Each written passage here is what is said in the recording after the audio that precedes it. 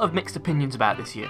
That's probably because it's quite a mixed bag of films in terms of genre and quality, but ultimately the list of nominees is one I can look at and think, there are some memorable films in there. So the ceremony took place in November of '32 after a whole crazy year of stuff happening. Gandhi went on hunger strike, the recession went worldwide, thanks America, and Los Angeles hosted the Olympic Games, again thanks America. It was also the year in which the Lindbergh baby was kidnapped, and we still don't know what happened to him, and the year that Amelia Earhart completed the first solo crossing of the Atlantic by a woman, and we still don't know what happened to her either, although this is 5 years before she goes missing.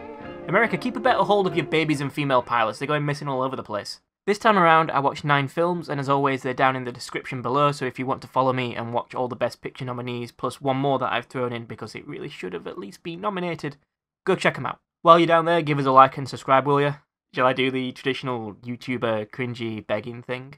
Hey guys, it's your boy, Gage here. Drop us a like and a subscribe, smash that like button.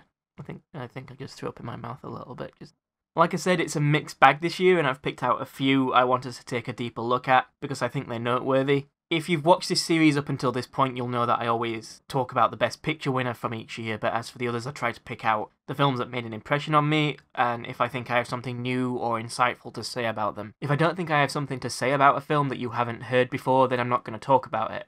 So let's jump into the first film.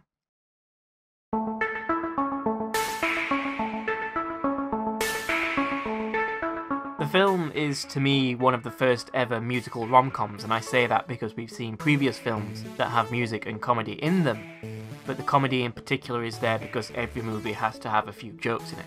This film has everything you need for a rom-com. You've got a guy and a girl, one is in a position of power and the other is in that world but not of the other's status. You've got a funny meeting where a comedic misunderstanding takes place that sets off the events of the film, and then you have the fallout during which one of them realises that they do in fact love the other. I'm simplifying it a bit because, like a lot of films for this time, this movie can be picked apart pretty easily and almost everyone in it comes out of it looking like an arsehole. You know what? It's like Love Actually. Yeah, I said it and I'm not taking it back, but I'll get to why later, so stick around. It kicks off with Lieutenant Nikolaus von Prehn falling in love with a female musician called Franzi. After seeing her in the crowd during the royal procession, he winks at her, but the Princess of Flausenthurm thought he was winking at her. I feel like I'm doing like a voiceover for the trailer of a wacky 90s comedy. What is Nicky to do when the princess forces him to marry her to avoid an international incident that could lead to war? Find out this summer. In fact, you can find out right now. He marries her.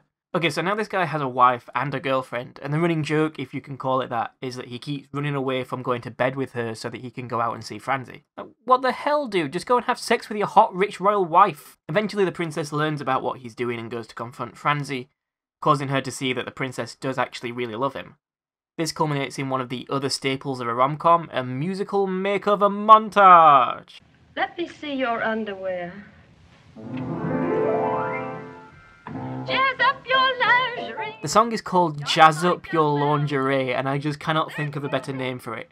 And I tried, believe me. Here we can see the cutting-edge special effects that make this sequence so darn exciting. Fade transition. Fade transition.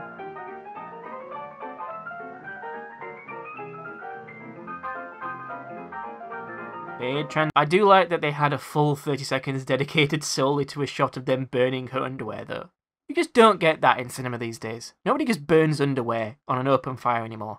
What's become of this world? But yeah, the makeover works and Nicky now finds his wife attractive, and remember, in the 1930s, finding someone sexually attractive is the exact same as being in love with them, so he's really happy. And the picture fades, and activities are implied.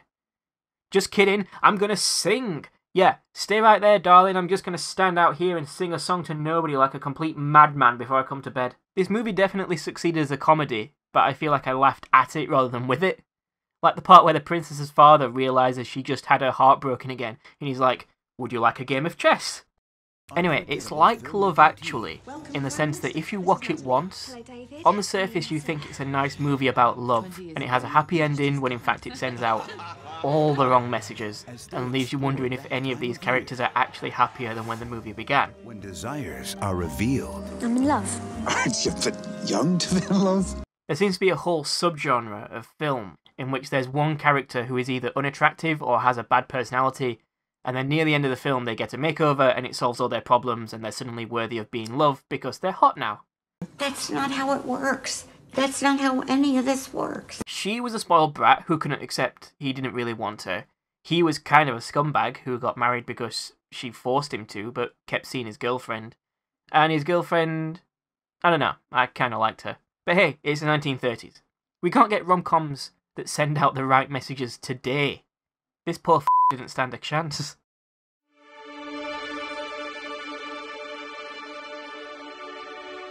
I'm doing something a little bit different here because the final film is one I know I'm going to get real heated about. So I'm going to get the Best Picture winner out of the way first. And you know what? I actually quite like this one. It's The Grand Hotel. No, not that one. There we go. Grand Hotel was directed by Edmund Goulding, written by William A. Drake and starring everybody alive in 1932. In fact, it's due to this star-studded lineup and the central theme of glitz and glamour and crime that it's being compared to Ocean's 11. Essentially, it's less of a traditional movie and more of a series of vignettes, cutting back and forth that give us each character's story, but the main plot follows a character we mainly just refer to as the Baron, as he tries to steal enough to pay his way. You know what, I just don't have much to say about this film. I think it's pretty... nice? It is, it's a nice film. I can see why the Academy chose it to win Best Picture. It's safe. And even the critics at the time apparently thought so. They mainly just talked about how good Greta Garbo is and how nice the camera work is and what a nice time they had watching it. And how nice it is, and that it's nice. Nice. This has got to be the shortest time I've ever spent talking about a Best Picture winner on one of these videos because there's nothing to say. It's a competent movie. It's, you guessed it, nice. It's set in a hotel, there are some cool characters, there's a bit of thieving going on and love and stuff. I have nothing new to say about it because there's nothing new to say about it. And I said before I started talking about it that I liked it, and I did. But just because it's an easy watch. It was actually nominated for and won Best Picture, but wasn't nominated for anything else because nothing was spectacular. It was all just nice. Next! The next movie is one I actually loved. Freaks is a 1932 movie directed by Todd Browning, and holy shiitake mushrooms, I have so much to say about this that it's insane. But I'm determined not to make this into a 12-hour documentary about one film, so let's just start with this.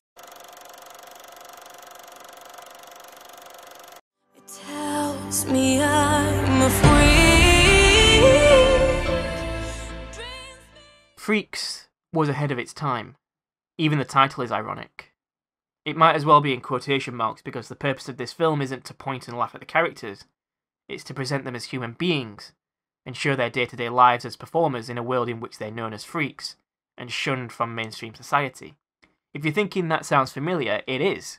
American Horror Story Season 4 Freak Show borrowed heavily from Freaks, and I can see why. This film is still considered a horror movie in some circles, due to some of the horrific and disturbing scenes in it, and whereas I don't agree that it is a traditional horror movie, there are aspects of the genre woven into it.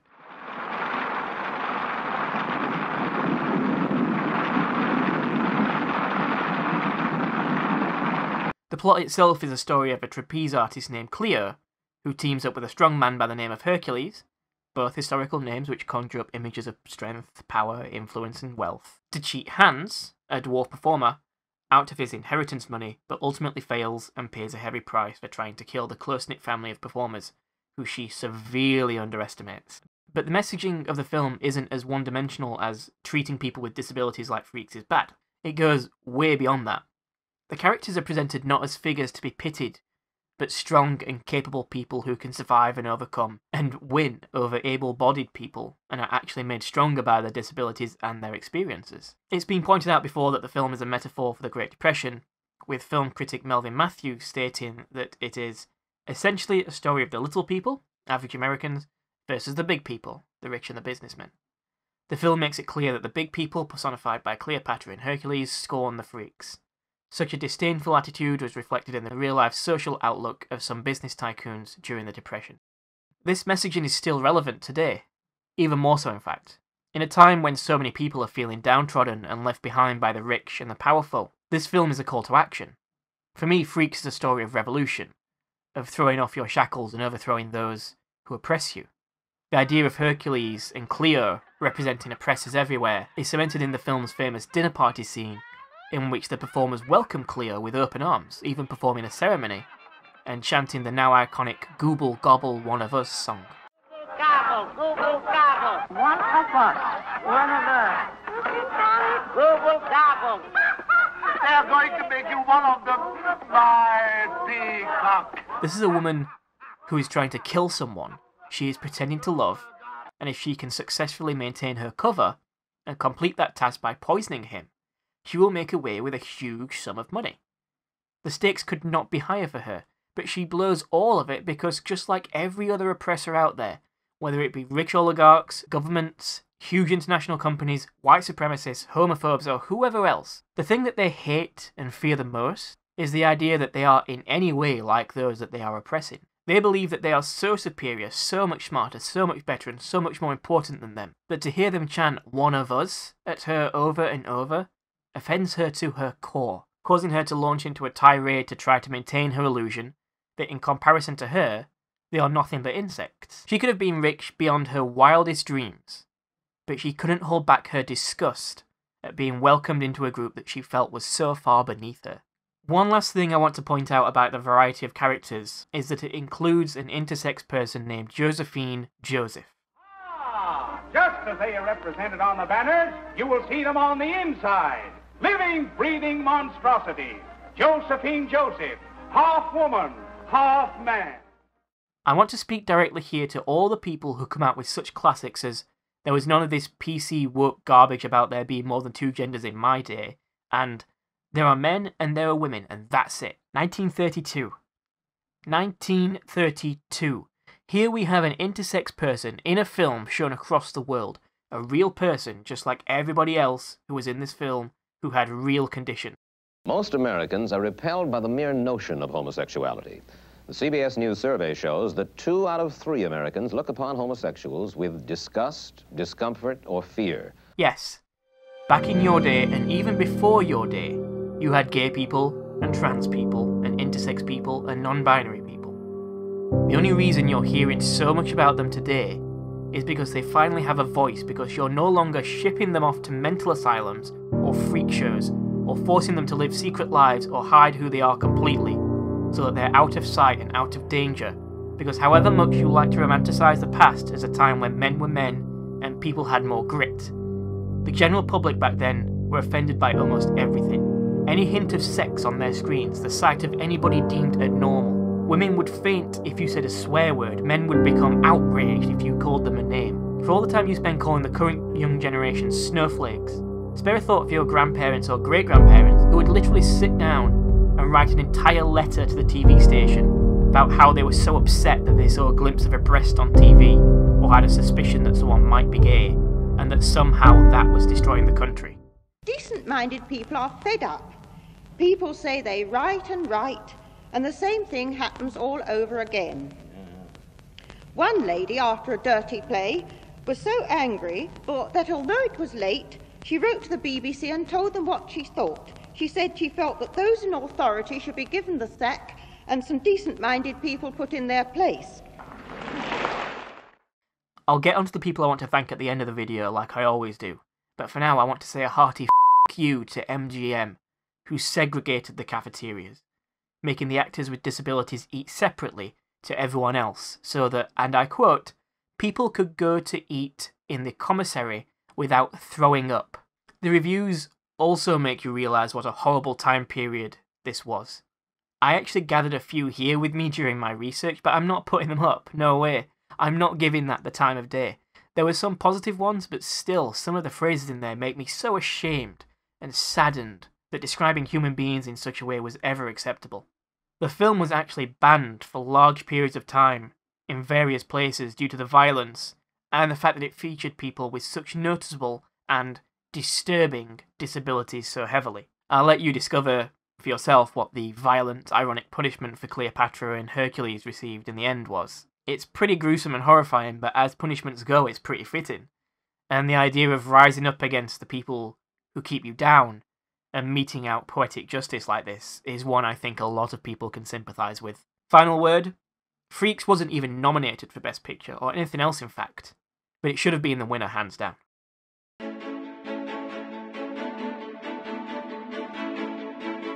This one is pretty simple.